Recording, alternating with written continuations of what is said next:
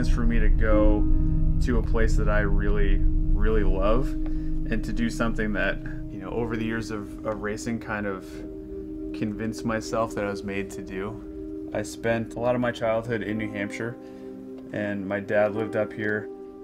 He died in March 2008, so kind of midway through my career. The thing that we always had together was he would ask me how my races went or how they were. I may not be in the best possible shape, but I'm definitely not going to squander the chance to ride up this thing.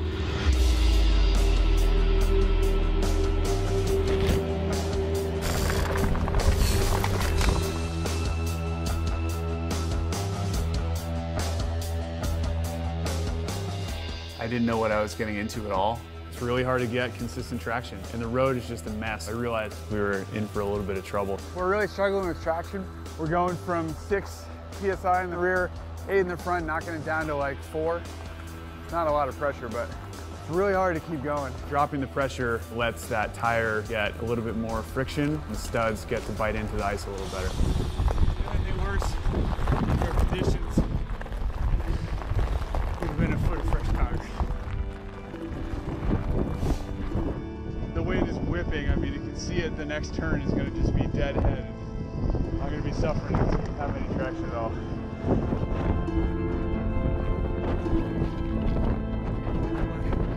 I can't stay up.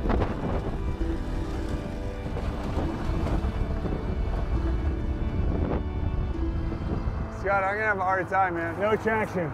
It's getting cold, boys. Come on, baby, warm up. My temperature's dropping. I'm listening to my heart rate just pound in my own ears. When it gets really cold, then it's really easy to think about, I could just slow down and I could just not do this. I could just stop. I could just pull over here for a while and hang out.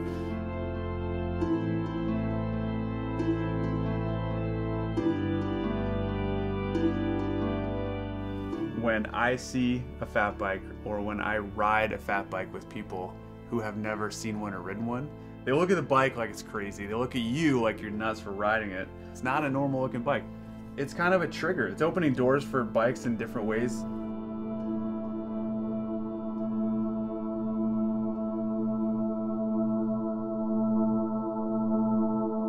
He brought me to every Mount Washington hill climb that I did. I never really got to share the times in the racing, but we always talked about the racing. And Mount Washington is just like, I don't know, it's just another reason, another chance. Having a hard time talking, for sure.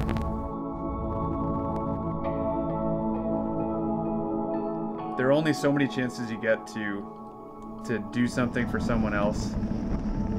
That makes it worth it. I mean, I thought about that a lot today. So knowing that it's right up his alley, he would have loved it. It makes it pretty special, and it's not just pedaling, you know? I mean, this is like an incredible place to hang out and to get up here any way you can get up here. I just got a chance to get up here a different way. We're not supposed to be riding bikes up here, that's for sure. It's pretty fun.